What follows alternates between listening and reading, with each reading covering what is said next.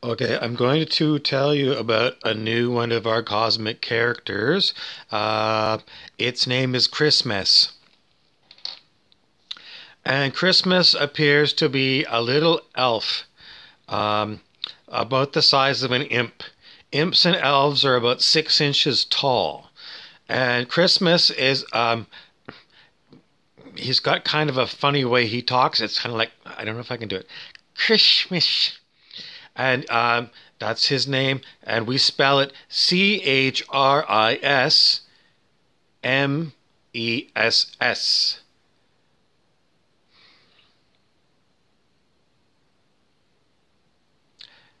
Okay, now we're not be able to tell you too many more stories about Christmas because when I put the Jamaica hat on,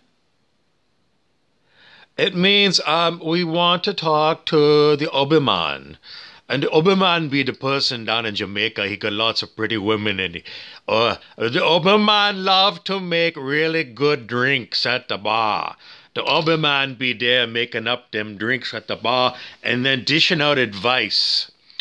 And that's the whole point of a good bartender. If you're going to sit with your bartender, is you want to ask your bartender good advice. Well, my bartenders are always way too busy slinging drinks that they never have time to talk to you at the bar in the evening. So I'm going to suggest maybe if the bar opens at 1 o'clock in the afternoon, you go then and see if in the afternoon it's quieter. But if you find that, try another bar. Keep looking for a bar where you can spend 15 minutes with your bartender talking about, well, um, the wisdom of the bartender. There was on original Star Trek an episode where Leonard McCoy, who was the ship's surgeon, and the captain, Captain Kirk. Well, something was going on, and Kirk was sitting there, kind of just not knowing what's going to happen next. And McCoy arrived with a tray of two alcoholic drinks. Maybe they were, well, um, we think like maybe gin and tonic. Two gin and tonics. So that would be.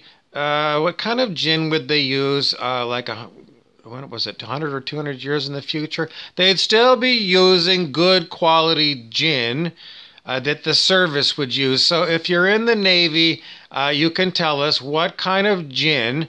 We're looking particularly for anyone who drinks gin to put in their ideas. Anyway, and then, because gin has got alcohol and it's got those juniper berry flavor in it. It's very white, clear liquid. And then the tonic would be, it has to have quinine in it, which is extracted from the bark of the quinine tree from South America. It was first discovered that quinine is indicated when someone is exhibiting signs of malaria. So I use this. There's no malaria where I live, but there are mosquitoes, and there is winter time. And as we get closer and closer to winter, when I start getting cold right through to the marrow of my bones, which happened for the first time last week, I discovered that if I have got this is Canada Dry Soda Tonic in French, and in English it's tonic water. So there you have it. Now, if you drink this tonic water and you're cold, it does seem to help with shivering. One night I remember I was at the Dragon's Den, and it was a cold night. And I was at the table, and my knees were shaking. My whole legs were shaking. It was a full-on cold shiver. And so it just dawned on me, maybe I should try some tonic water. I did, and I stopped shivering. It didn't warm me up, but at least I wasn't shaking like a human being. Okay, more from Christmas later. Thanks for watching. And today's topic is going to be about time loops and its relationship to karma, the relationship to the Bill Murray movie Groundhog Day,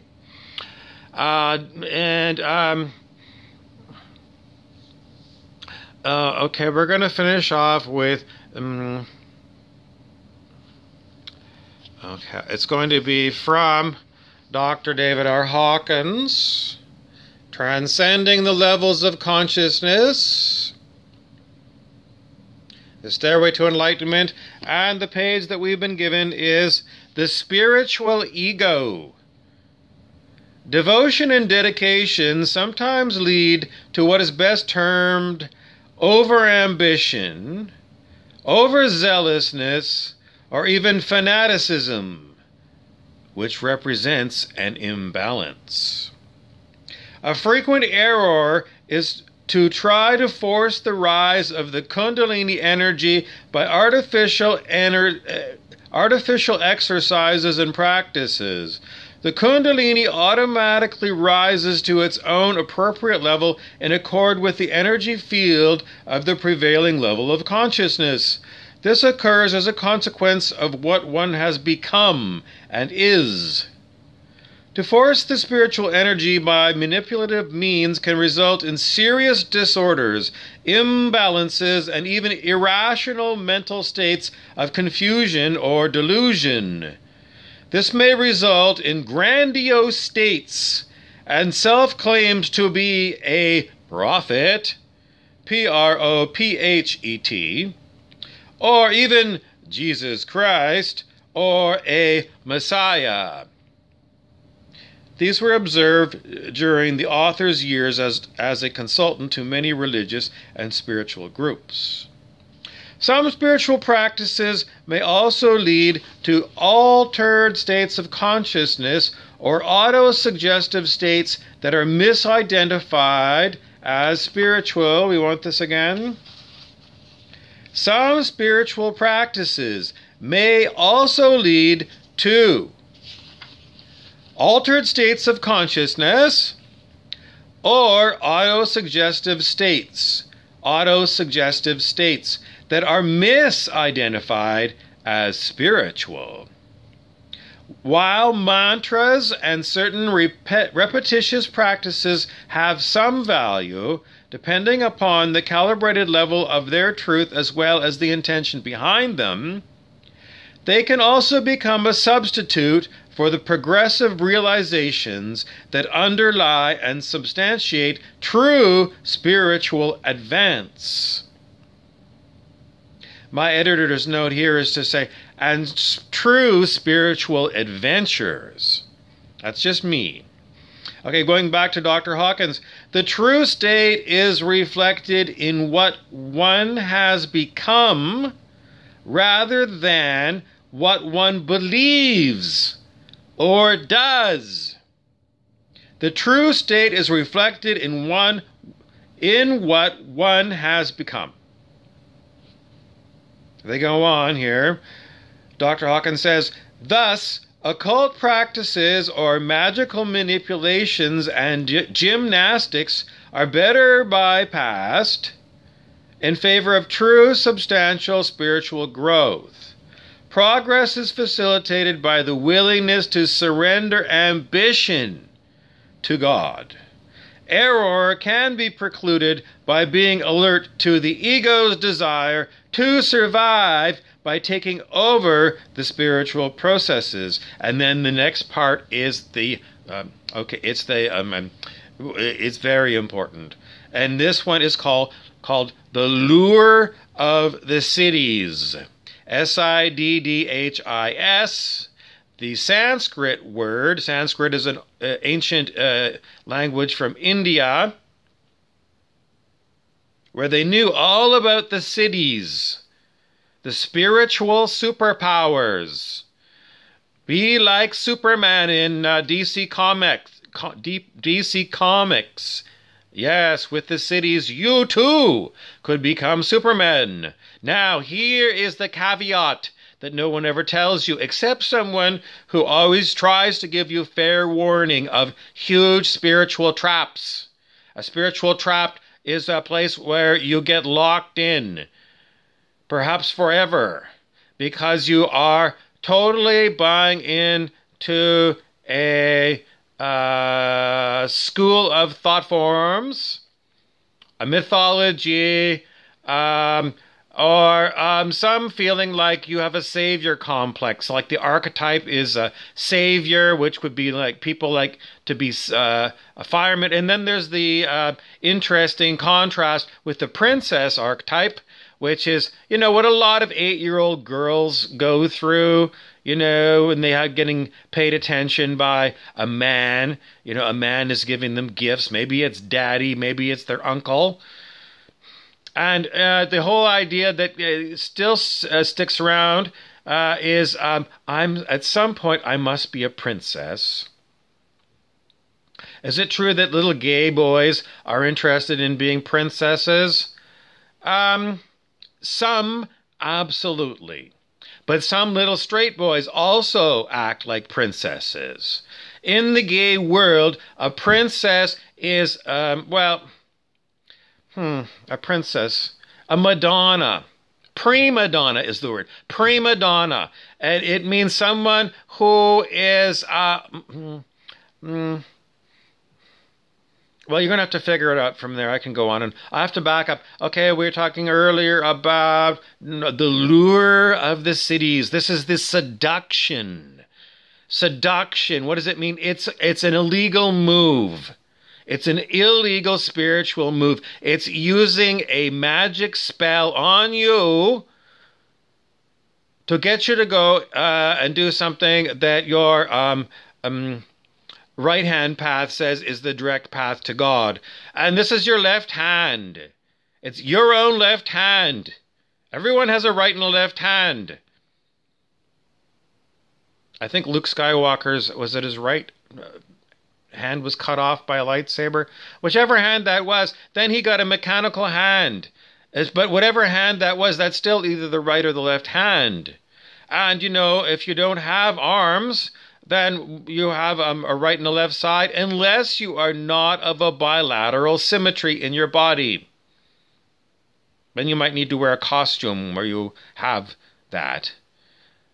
You might be some other kind of symmetry, like an octopus might be an eight-weighted, the number 8 tentacles, so 8 symmetries.